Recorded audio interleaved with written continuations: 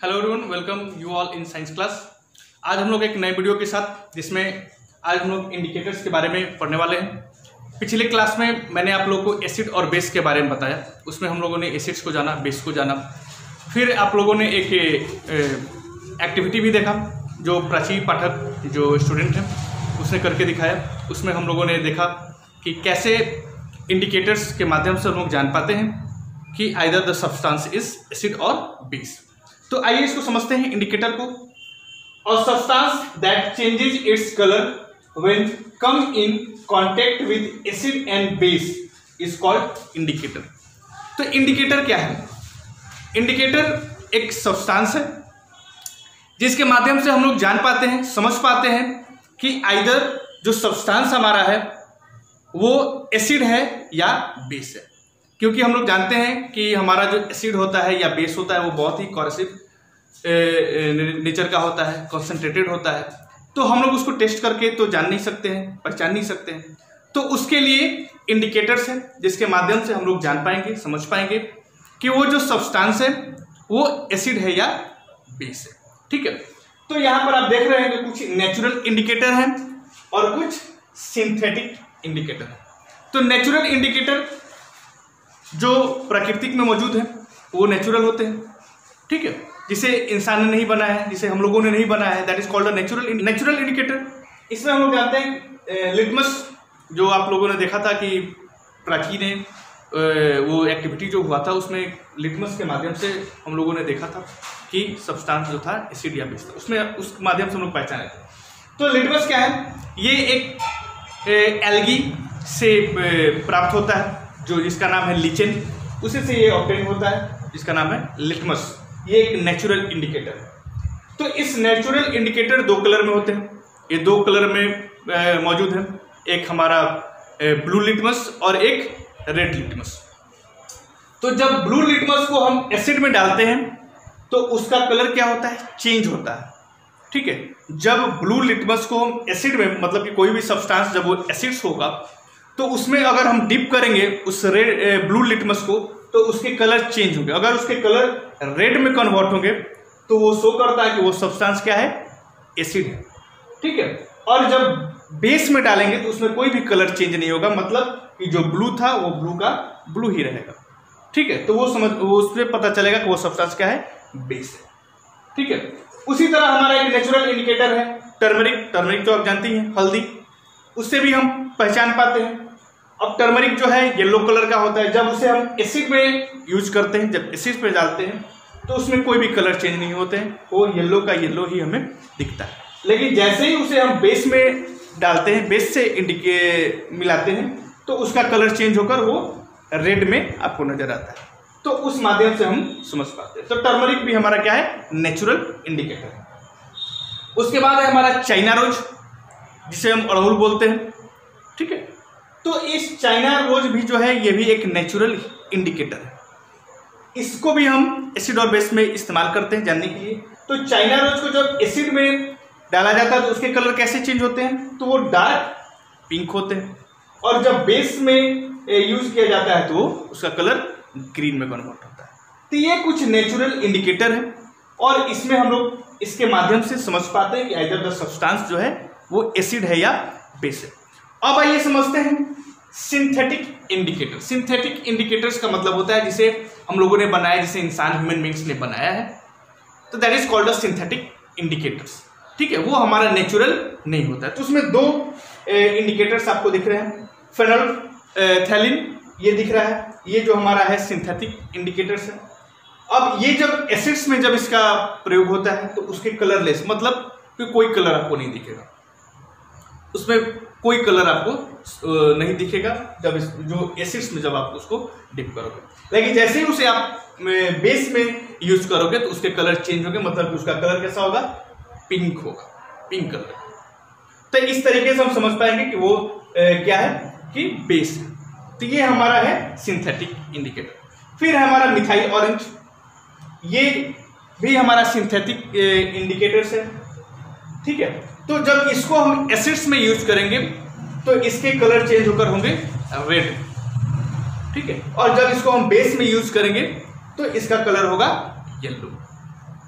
तो इस तरीके से आज हम लोगों ने समझा कि इंडिकेटर्स क्या होते हैं और कौन से इंडिकेटर्स का इस्तेमाल हम करते हैं, तो उसके कैसे कलर चेंज होंगे और किस माध्यम से हम समझ पाएंगे कि जो हमारा सब्सटेंस है वो एसिड है या बेस है।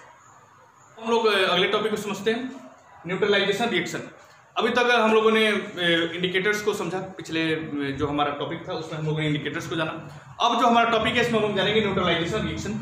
तो न्यूट्रलाइजेशन रिएक्शन क्या होता है, आइए उसको समझते हैं। Reaction between acids and bases is called neutralisation reaction. मतलब कि जब हम एसिड्स और बेस को न्यूट्रलाइज कराते हैं उसी को हम लोग न्यूट्रलाइजेशन रिएक्शन कहते हैं। मतलब कि जब एसिड्स और बेस दोनों एक दूसरे के संपर्क में जब आते हैं तो दोनों अपनी प्रॉपर्टी को खो देते हैं। मतलब जो एसिड्स है वो भी अपनी प्रॉपर्टी को खोकर न्यूट्रल हो जाता है और जो बेसिक है, जो बेस है, वो भी अपनी प्रॉपर्टी को खोकर न्यूट्रल हो जाता है।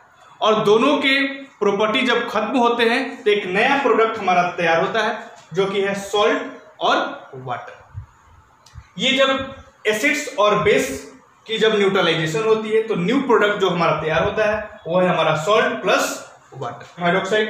ये एसिड्स और बेस को जब हमने न्यूट्रलाइजेशन कराया तो नया जो हमारा प्रोडक्ट तैयार हुआ वो NaCl प्लस H2O, ये न्यू प्रोडक्ट हमारे तैयार हुए।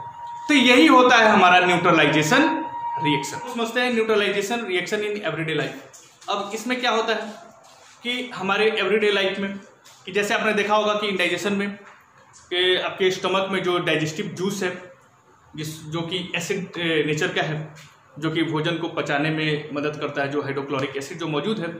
तो कभी कभी जो हम खाना खाते हैं तो ओवरडोज कर लेते हैं या कोई स्पाइसी फूड्स या ऑयली फूड्स को अगर हम लेते हैं तो एसिडिटी की मात्रा बढ़ जाती है, हमारे एसिड बढ़ जाते हैं, जिससे कि हमारे बॉडी में इरिटेशन फील होने लगता है, हम भोजन को डाइजेस्ट नहीं करा पाते हैं। तो बहुत सारी समस्याएं इससे रिलेटेड उत्पन्न होती हैं। ठीक है, तो उसके बाद हम फिर क्या करते हैं कि उसके बाद हम कुछ बेसिक नेचर के जो चीज़ें हैं उसको लेते हैं ताकि दोनों के बीच में क्या हो, न्यूट्रलाइजेशन की मात्रा जब बढ़ती है तो हम लोग कुछ बेसिक नेचर वाले कुछ एंटी एसिड्स को लेते हैं या इनो पीते हैं।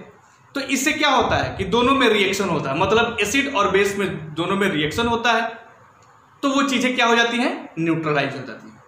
जब न्यूट्रलाइज होती हैं तो हमें फिर अच्छा फील होता है, हम लोग बेटर फील कर पाते हैं। ठीक है, या बी स्टिंग आपने देखा होगा कि जब कोई बी आपके बॉडी पर काटते हैं तो फूल जाते हैं, फिर रेडिश टाइप का हो जाता है, तो वो फॉर्मिक एसिड होता है।